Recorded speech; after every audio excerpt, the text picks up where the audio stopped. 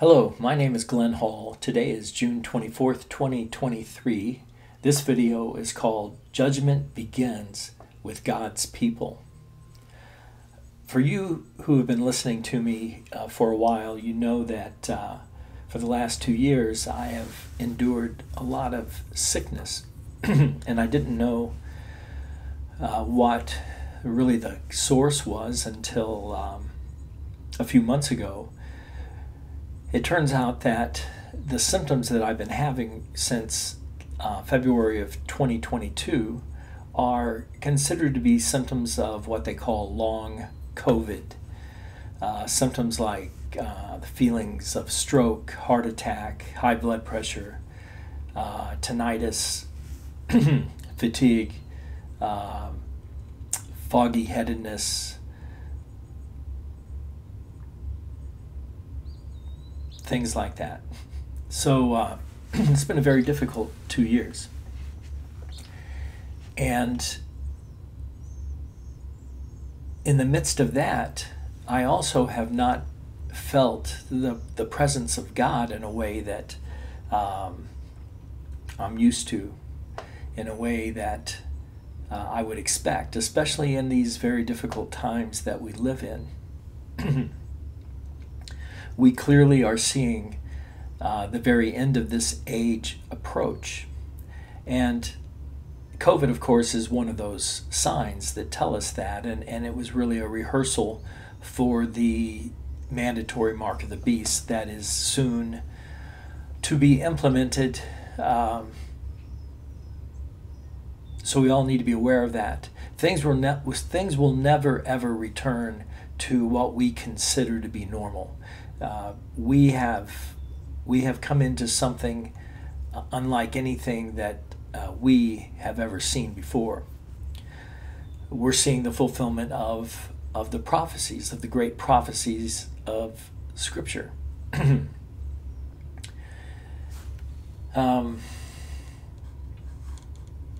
That reminds me of one of the verses that I need to go to in this video today, and I need to write that down real quick so I don't forget it. So bear with me just a second here.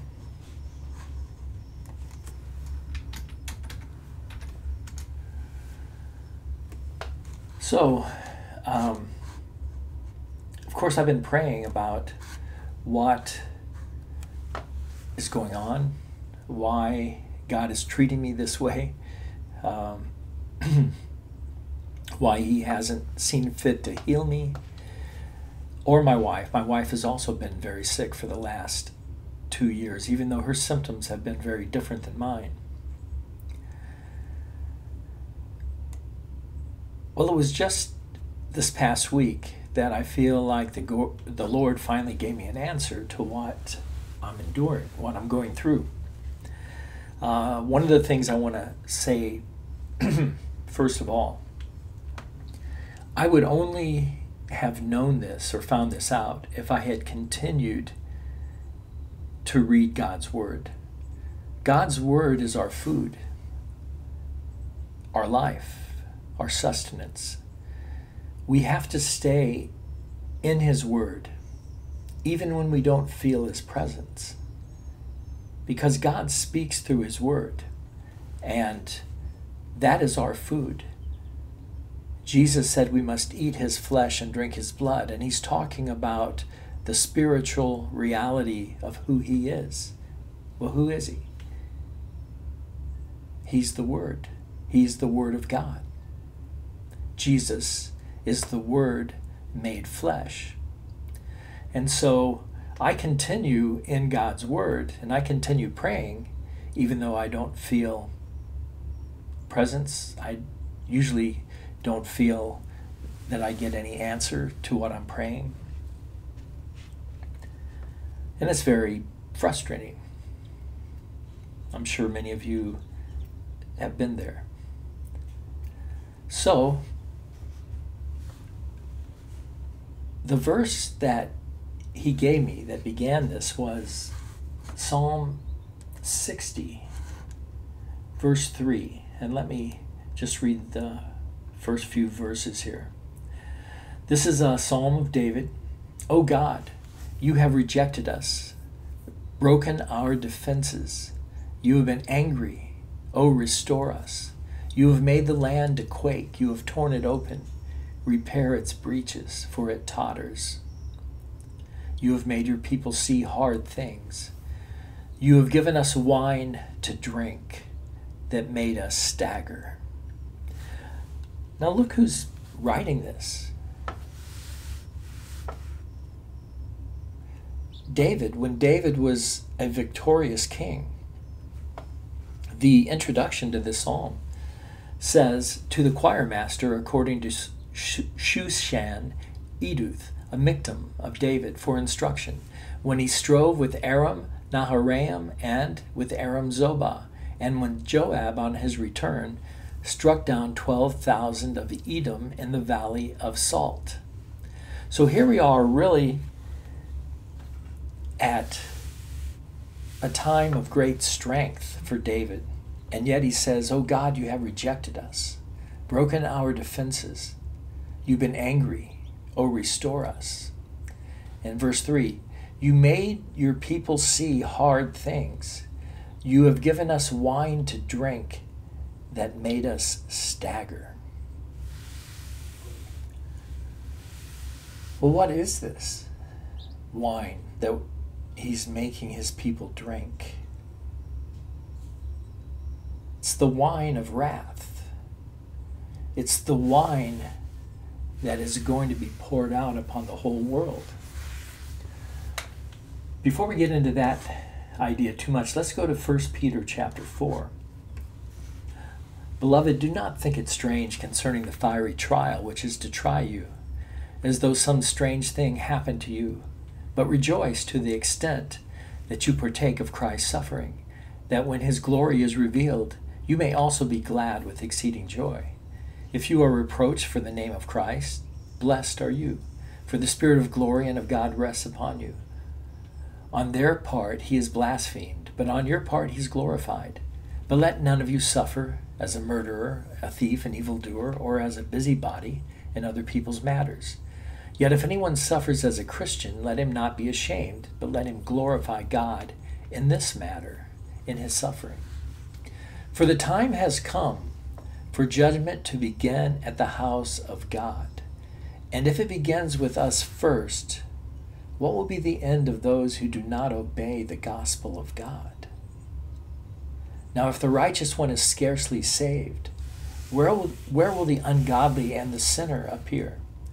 Therefore, let those who suffer according to the will of God commit their souls to him in doing good, as to a faithful Creator. So, we've all heard that scripture, judgment begins with the house of God. But have we really understood it? Well, let's look at another scripture. Let's go to Jeremiah chapter 25, dealing with this cup of wrath that David introduces in Psalm 60, verse 3. Jeremiah says, starting in verse 15 of chapter 25, "Thus I am, the God of Israel, said to me, take from my hand this cup of the wine of wrath, and make all the nations to whom I send you drink it. They shall drink and stagger and be crazed because of the sword that I am sending among them." So I took the cup from I am's hand and made all the nations to whom I am sent me drink it. Jerusalem and the cities of Judah, its kings and officials, to make them a desolation and a waste, a hissing and a curse, as at this day. Pharaoh, king of Egypt, his servants, his officials, all his people, and all the mixed tribes among them. Well, wait a minute. Where did it start? It started with Jerusalem and the cities of Judah. It started with God's people, this cup of wrath. And then it goes to Pharaoh.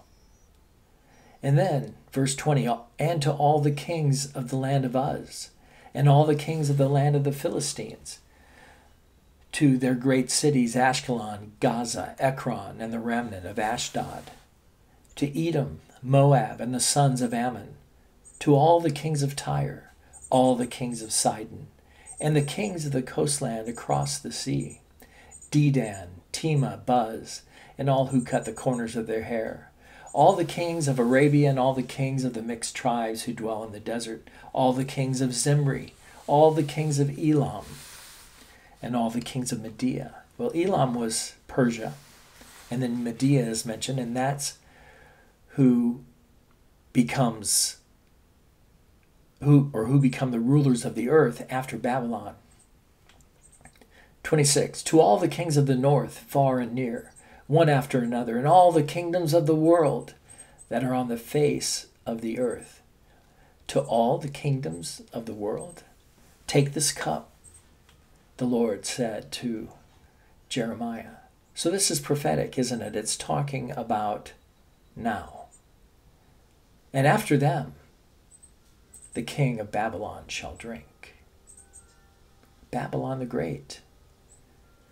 The great judgment we see in Revelation chapter 18. Then you shall say to them, thus says I am of hosts, the God of Israel, drink, be drunk and vomit, fall and rise no more, because of the sword that I am sending among you. And if they refuse to accept the cup from your hand to drink, then you shall say to them, thus says I am of hosts, you must drink. For behold, I begin to work disaster at the city that is called by my name. And shall you go unpunished? You shall not go unpunished. For I am summoning a sword against all the inhabitants of the earth, declares I am of hosts. You therefore shall prophesy against them all these words and say to them, I am will roar from on high, and from his holy habitation utter his voice. He will roar mightily against his fold, and shout like those who tread grapes against all the inhabitants of the earth. The clamor will resound to the ends of the earth, for I am has an indictment against the nations. He is entering into judgment with all flesh, and the wicked he will put to the sword, declares I am. Thus says I am of hosts, behold, disaster is going forth from nation to nation, and a great tempest is stirring from the farthest parts of the earth. And those pierced by I am on that day shall extend from one end of the earth to the other. They shall not be lamented or gathered or buried. They shall be dung on the surface of the ground. Wail, you shepherds, and cry out. Wail, you pastors, you teachers of God's word, and cry out. And roll in ashes, you lords of the flock, for the days of your slaughter and dispersion have come, and you shall fall like a choice vessel. No refuge will remain for the shepherds, nor escape for the lords of the flock.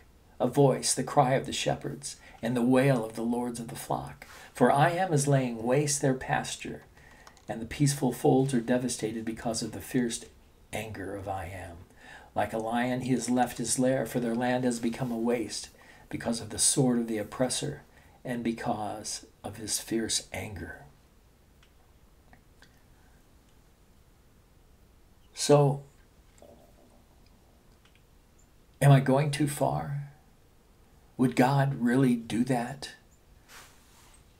to his people? Would he really allow them to suffer before he begins to judge the evil nations, the rest of the nations? Well, let's go to Isaiah 51.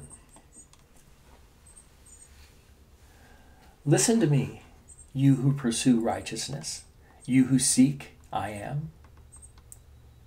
So who's he talking to? He's talking to us. He's talking to us who believe in him. He's talking to Christians. He's talking to those who believe in and obey Jesus Christ. Listen to me, you who pursue righteousness, you who seek I am. Look to the rock from which you were hewn, and to the quarry from which you were dug. Look to Abraham your father, and to Sarah who bore you. For he was but one when I called him, that I might bless him and multiply him. For I am comforts Zion. He comforts all her waste places, and makes her wilderness like Eden, her desert like the garden of I am. Joy and gladness will be found in her, thanksgiving in the voice of a song. Give attention to me, my people, and give ear to me, my nation. For a law will go out from me, and I will set my justice for a light to the people. My righteousness draws near. My salvation is gone out, and my arms will judge the peoples. The coastlands hope for me, and for my arm they wait. Lift up your eyes to the heavens, and look at the earth beneath, for the heavens vanish like smoke.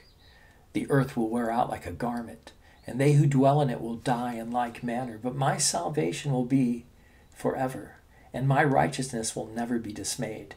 Listen to me, you who know righteousness, the people in whose heart is my law. Is God's law in your heart? See, that's when you really know that you know the Lord, when his law is in your heart, and you cannot bend yourself to do evil. Fear not the reproach of man, nor be dismayed at their revilings. For the moth will eat them up like a garment, and the worm will eat them like wool. But my righteousness will be forever, and my salvation to all generations. Awake, awake, put on strength, O arm of I am. Awake as in days of old, generations of long ago. Was it not you who cut Rahab in pieces, who pierced the dragon? Was it not you who dried up the sea, the waters of the great deep, who made the depths of the sea a way for the redeemed to pass over? And the ransomed of I am shall return and come to Zion with singing. Everlasting joy shall be upon their heads. They shall obtain gladness and joy, and sorrow and sighing shall flee away. I am he who comforts you. Who are you that you are afraid of man who dies, of the Son of Man who is made like grass? And you have forgotten I am your maker, who stretched out the heavens and laid the foundations of the earth. And you fear continually all the day, because of the wrath of the oppressor, when he sets himself to destroy. See, this is talking about now. Isaiah 51 and 52 are scriptures for the overcomers who are waiting for the time when God will reign. And God here is saying, don't be afraid of man who dies. Don't be in fear because of the wrath of the oppressor. We see what's coming. We see the oppression. And where is the wrath of the oppressor? He who is bowed down shall speedily be released. He shall not die and go down to the pit, neither shall his bread be lacking. I am your God, who stirs up the sea so that its waves roar. I am of hosts is his name, and I have put my words in your mouth, and covered you in the shadow of my hand, establishing the heavens, and laying the foundations of the earth, and saying to Zion, you are my people. Okay. These words are prophetic to the Zion of God, to those who will comprise New Jerusalem, to the overcomers of God. That's what I've just read, the beginning of Isaiah 51, verses 1 through 16. But now listen to this, verse 17. Wake yourself, stand up, O Jerusalem, you who have drunk from the hand of I am the cup of his wrath, who have drunk to the dregs the bowl, the cup of staggering. Whoa. Psalm 60 verse 3. David says, you've made your people see hard things. You have given us wine to drink that made us stagger. Yes. Some of us have been given wine to drink that has made us stagger. It certainly has made me stagger these last 2 years. And that's a long time. 2 years of staggering is a long, long time. It's a hard time. Back to Isaiah 51, verse 18. There's none to guide her among all the sons she is born. There's none to take her by the hand among all the sons she has brought up. These two things have happened to you. Who will console you? Devastation and destruction, famine and sword. Who will comfort you? Your sons have fainted. They lie at the head of every street, like an antelope in a net. They are full of the wrath of I am, the rebuke of your God. Hear this, therefore, you who are afflicted, who are drunk, but not with wine. Thus says your Lord, I am, your God who pleads the cause of his people. Behold, I have taken from your hand the cup of staggering. The bowl of my wrath you shall drink no more. And I will put it into the hand of your tormentors, who have said to you, bow down that we may pass over. And you have made your back like the ground and like the street for them to pass over.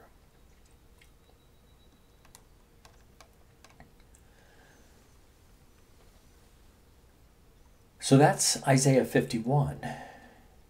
And the Lord promises to take the cup of staggering from us when it's time to put it into the hand of our tormentors.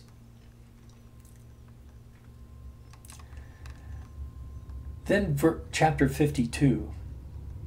Awake, awake, put on your strength, O Zion, put on your beautiful garments, O Jerusalem, the holy city, New Jerusalem. For there shall no more come into you the uncircumcised and the unclean.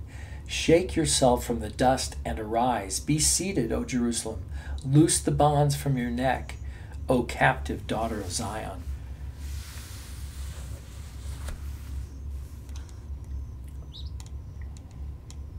Verse 7, how beautiful upon the mountains are the feet of him who brings good news, who publishes peace, who brings good news of happiness, who publishes salvation, who says to Zion, your God reigns. The voice of your watchmen, they lift up their voice. Together they sing for joy. For eye to eye they see the return of I am to Zion. Break forth together into singing, you waste places of Jerusalem. For I am has comforted his people. He has redeemed Jerusalem. I am has bared his holy arm before the eyes of all the nations, and all the ends of the earth shall see the salvation of our God. Depart, depart, go out from there, touch no unclean thing. Go out from the midst of her, purify yourselves, you who bear the vessels of I am. Now what's God talking about here? Clearly, these verses are dealing with the overcomers who will be glorified. But 11, depart, depart, go out from there, touch no unclean thing. Go out from the midst of her, purify yourselves, you who bear the vessels of I am. He's talking about leaving Babylon. Remember, we're told in Revelation chapter 18 to leave Babylon, otherwise we would partake of her sins and her plagues. Within Babylon are all the sins of the world. Within Babylon, we will partake of her sins and of her plagues. Her plagues are sicknesses that are going to get worse and worse. Some of us have already been sick with the plague that Babylon released upon the world, the COVID-19.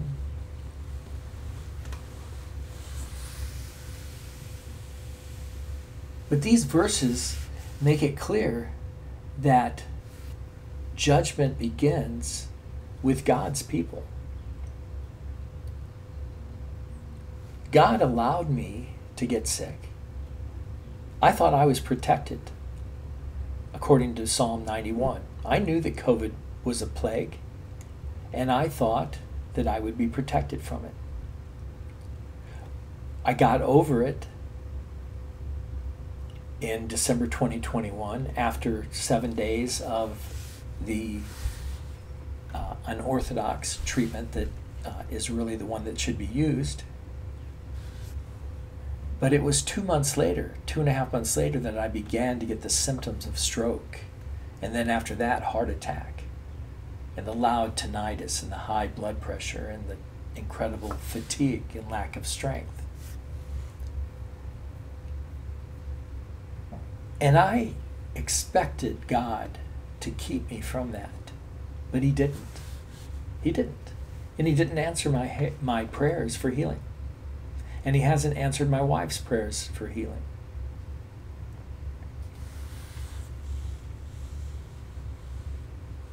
So what's the purpose? Why does judgment begin with God's house?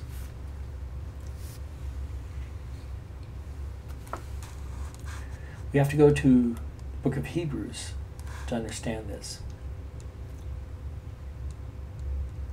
Hebrews introduces Jesus in chapters 1 and 2, and he uses a lot of scripture showing how Jesus fulfills the prophecy of Scripture, the many prophecies of Scripture. And then, chapter 2, verse 10 of Hebrews says this: "For it was fitting that He," meaning God, "for whom and by whom all things exist, in bringing many sons to glory, should make the founder of their salvation perfect through suffering." That's speaking of Jesus. He is the founder of our salvation. "For He who sanctifies," which is Jesus, "and those who are sanctified all have one source, God. That is why He is not ashamed to call them brothers, saying, I will tell of your name to my brothers. In the midst of the congregation I will sing your praise." So Jesus calls us His brothers. And again, "Behold, I and the children God has given me." So we are His brothers, we are His children. "Since therefore the children share in flesh and blood, He Himself," Jesus, "partook of the same things, that through death He might destroy the one who has the power of death, that is, the devil, and deliver all those who through fear of death were subject to lifelong slavery. For surely it is not angels that He helps, but He helps the seed of Abraham. Therefore He had to be made like His brothers in every respect, so that He might become a merciful and faithful high priest in the service of God, to make propitiation for the sins of the people. For because He Himself has suffered when tempted, He is able to help those who are being tempted." Now, what is it that we have been called to? Remember, Peter says we are a royal priesthood. The ones that God has called to be His sons are called to be priests in the same way that Jesus is a priest.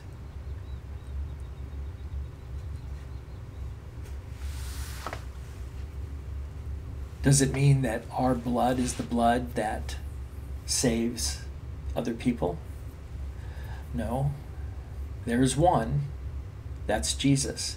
But we also must suffer as He suffered, so that we will be able to help those who are going to be suffering, who are going to be tempted, especially with taking the mark of the beast soon.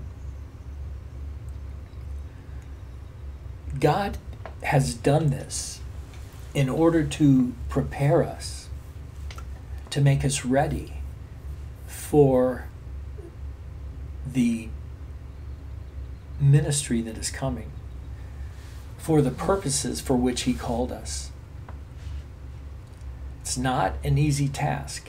What Jesus went through was not an easy task. In fact, in the New Testament, and we'll just go ahead and go to this, Matthew chapter 20.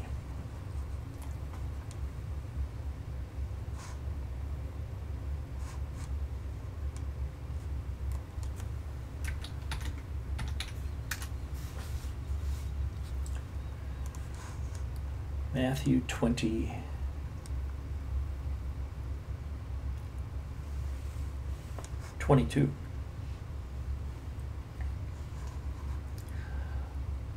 I'll start with verse 20. Then the mother of the sons of Zebedee came up to him with her sons, and kneeling before him, she asked him for something. And he said to her, "What do you want?" She said to him, Say that these 2 sons of mine are to sit, one at your right hand and one at your left, in your kingdom. Jesus answered, "You don't know what you're asking. Are you able to drink the cup that I am able to drink?" And they said to him, "We are able."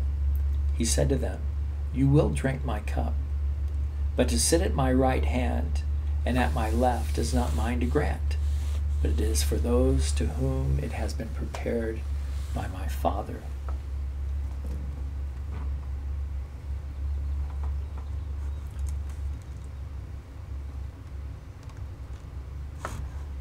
Then I want to go to Matthew 26.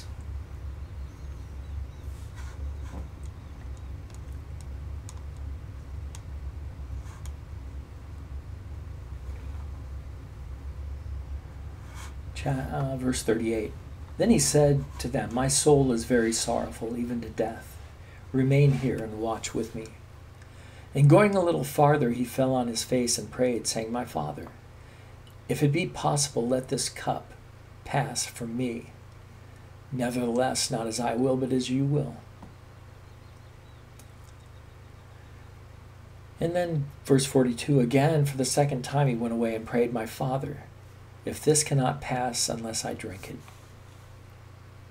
your will be done." Well, what did he have to drink?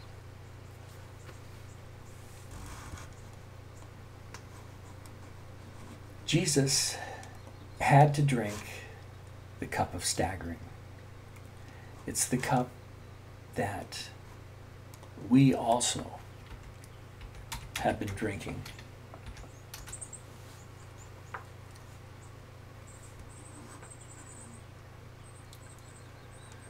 Then as he was arrested in John chapter 18, after Peter cut off the high priest's servant's right ear, Jesus said to Peter, "Put your sword in its sheath. Shall I not drink the cup that the Father has given me?"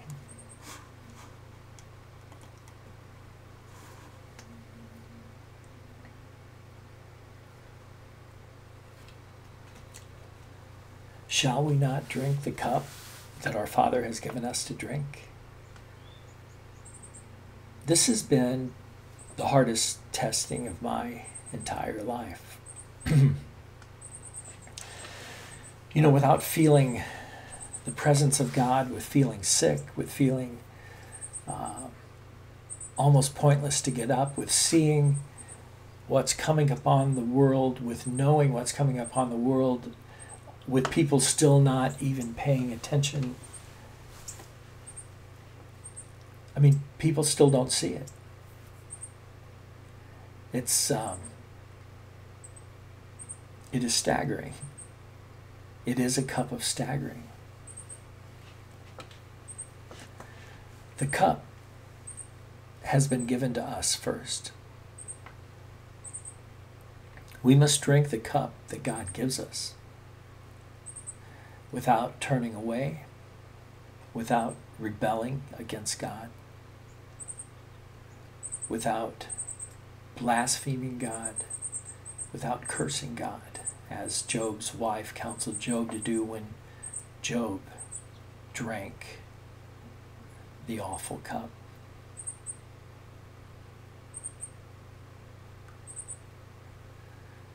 And we don't know how it's going to turn out. We don't know if we'll live or die during this season we're coming into. But we do know this.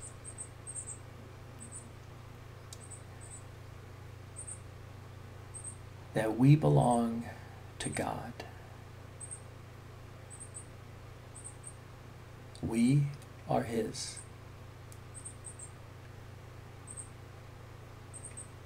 I myself have given myself to be His slave, His bondservant.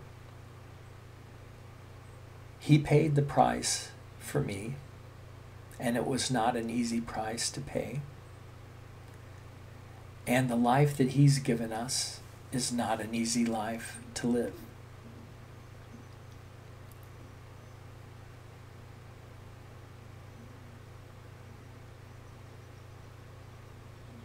The Cup of Staggering.